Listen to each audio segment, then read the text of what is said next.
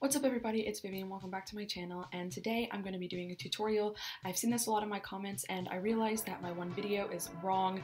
I did a video on how to render on After Effects, but it turns out that there's an update on this computer. I'm a Mac user, so I don't know if it's different for Windows, that the settings that you would normally render, which you would go over here, and it would be, let me see, you would go down the format and it would be like H2624, something like that, but it is not here. And so I'm going to be showing you guys how I render and save my edits to my phone in 2020.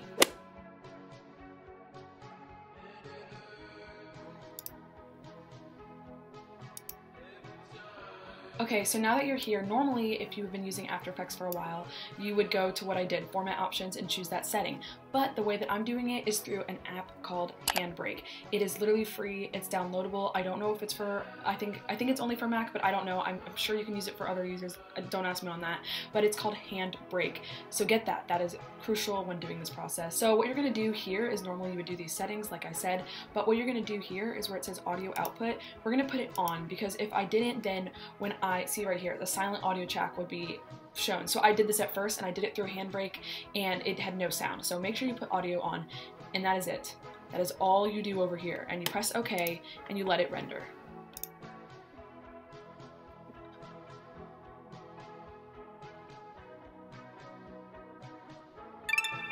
Once you hear that ding, that lets you know that your edit is rendered, it is saved. So what you're going to do is go up to where it says File, Save As. Okay, Save As, that's important. And I'm just going to name this YouTube.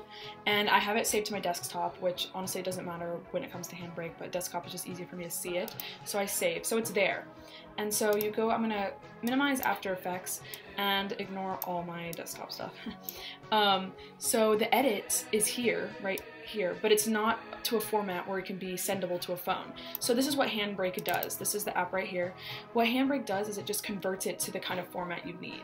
What you're going to do is you're going to open source, and that is where you're going to get your video edit. Now, it's not going to have a cover, but because I knew how long this video was, it's only 3 seconds, this is the one that I'm going to use.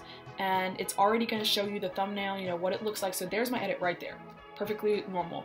And sometimes you might have to mess with the dimensions because it might be off. So that's something you have to play around with, but looks like my dimensions are pretty good. And it can show you a preview if you want to see it, but it's kind of the same concept. You're just going to press start. Shit. It looks like I have a lot of storage, so I'm going to just show you what would really happen if this rendered. I would press start, it would go, and it would go all the way like in a line, just like After Effects, and then it would save, and then it would come in my desktop, and I have all this crap over here, but I'm not going to delete it. So I'm just going to show you with a video that I already have that's already, you know, been rendered and stuff. So I would just press, you would right click, and you would share, and you would airdrop, and literally all you do is send it to your phone. That's it. So someone's phone would pop up, and then that would be that. That's literally it. This video would just be seen over here, and I have to fix my computer storage, so it's not hard at all, and that's literally all you have to do, and you have a rendered edit. So thank you guys for watching this quick tutorial. If you liked it, subscribe to my channel, and I'll see you guys next time. Bye!